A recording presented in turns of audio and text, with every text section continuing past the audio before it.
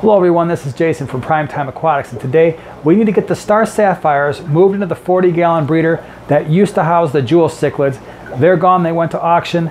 We need to rescape that tank. The white sand was giving us fits, it was trapping a lot of debris, so we're going to get that out of there. We're going to get the rest of the fake plants and things out of there and try to do a better job, make that tank look a little nicer, get the Star Sapphires in, so stay tuned. Alright everyone, so this is where we're starting. This was the old Jewel Cichlid tank. And right now there's a couple of plecos, bristlenose plecos, and 2 Synodontis cats that have to come out.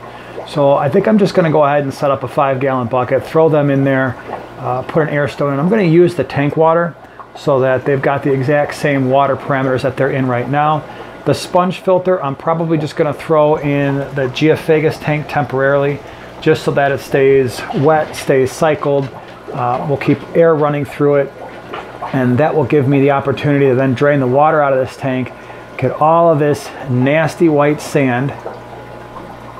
So if we see here, this is what this tank looked like just about all the time. And it wasn't for lack of trying. We constantly were vacuuming the substrate, but eventually it would start to clump up in this pool filter sand. And because the Jewel Cichlids don't really do a whole lot with the sand, they weren't, you know, sifting through it or anything, it just started to clump up and look terrible, and it looked terrible real soon after putting this tank together. So not a big deal when you've got Geophagus in there or some African cichlids that go through, and or at least, you know, Rift Lake African cichlids that go through and sift through the sand. But when you've got fish that aren't really interacting with it and they're producing a fair amount of waste, this is what you get. At least this is what we got. So this is coming out. We're still going to use sand because we still have African cichlids going in here, but it's going to be the black National Geographic sand. And what's nice about that is you can gravel vac it in a sense. You can put the gravel vac right up on the sand, and it does a really good job of staying down. It's a little bit heavier. The grains are a little bit larger. All right, so while we don't have an auto water change system, this system has been working out really well for us. So I've got my hose in there, and it just runs right down, right into that PVC, which goes the entire perimeter of our basement, right into a floor drain. So while this thing is draining, I can go ahead and get these Synodontis and the plecos out of this tank and get that sponge filter out of there as well. Okay, so I've got my 2 Synodontis. Turns out there were 3 bristlenose plecos in there, not 2.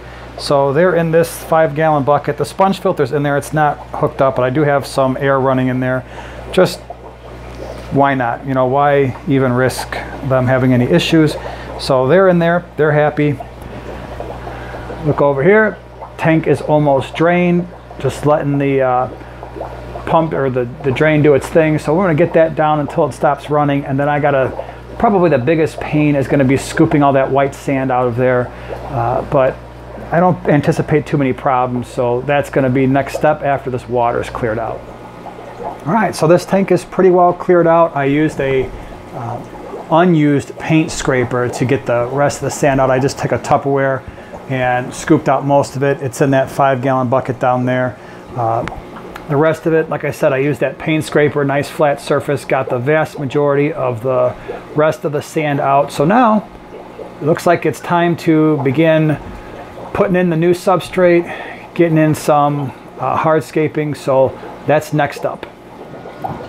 Okay, so we got the Nat Geo black sand in. I think it's going to look a lot nicer than the white nasty sand that I couldn't keep clean. No matter how hard we tried, we just couldn't do it. So now we've got the black sand in. Next step, we got to add some hardscape. All right, everybody, so here we have the after. And so we've got the black Nat Geo sand. I did reuse this piece of wood just because I find it very interesting. And then I've got the rock that we got from a local landscaping place. So it's relatively simple. Again, it's, you know, not going to win any hardscaping awards of the year, but I think it's going to be better than what we had before. And once we get the fish in, it's going to look, I think they're going to enjoy it. Okay, so here are the Star Sapphires in their brand new home. Seem to be taken to it pretty well. So there are 6 of them in here. There are 4 up front here. Sorry for the glare. And then there's 2 behind the rocks. I put the 3 plecos back in along with the 2 Synodontis. But you could see they're already starting to pick through the sand, starting to explore. They've only been in this tank for, there's another one, a couple minutes. So it's a good sign to see them out and about, kind of exploring. Again, there's another one in here somewhere besides the 5 that you see.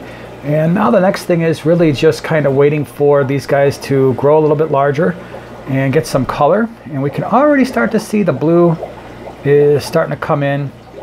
And they're going to look cool. They're going to get blue. They'll have some white spots throughout their body as well. So definitely looking forward to seeing these guys grow a little bit larger, a little bit faster with this larger tank. All right, everyone, so we made the tank look a little bit nicer. We got the Star Sapphires in there. It's by no means going to win an aquascape contest, but it probably looks better than it did before, and that's really what we're aiming for, is the incremental improvements in the tanks that we have.